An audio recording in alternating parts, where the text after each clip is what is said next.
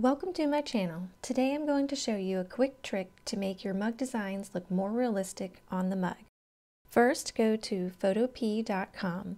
It's a free online photo editor that's just like Photoshop.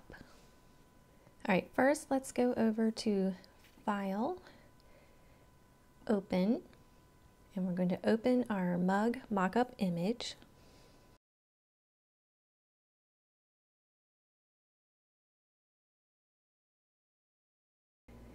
Okay, next we're going to open our mug design. So go back to File, go down to Open and Place.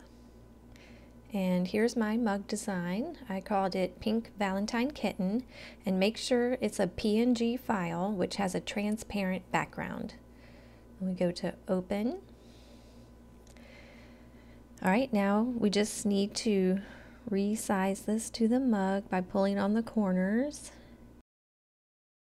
to get it to go to the edge of the mug, and move it down a little bit to center it.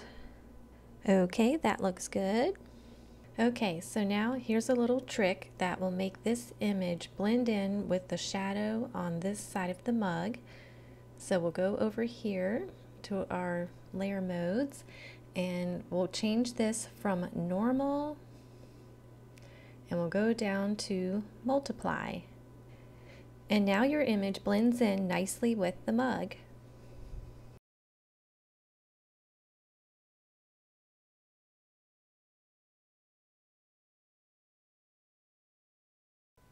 Okay, and let me show you one more step to make this look even more realistic. Go up here to Edit and go down until you see Transform, and then go down until you see Warp. And that's going to put a little grid right here, and you click on this grid and you can see how you can adjust these points. So I'm going to click on these handles and pull them down so that the image goes along with the curve of the mug. Then we'll go down here, make that go along with the bottom curve of the mug. Then we can pull up on the side and bring it in. Pull up on this side and bring it in. Bring these sides in. Okay, that's looking good.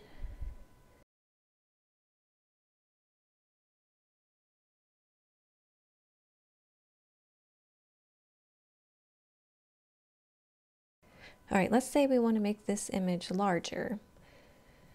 So we'll pull on the corners. And when you make it larger, some of your image is going to go off of the mug.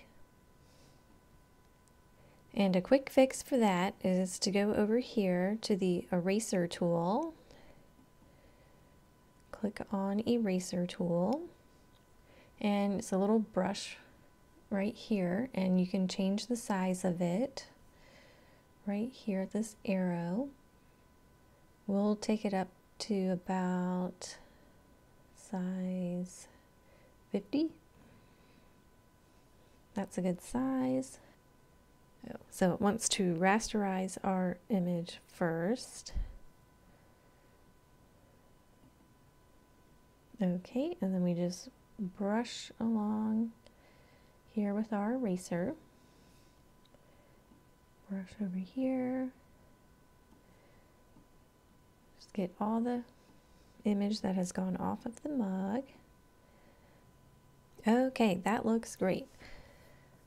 So now all we have to do is download this file. So we'll go up to File,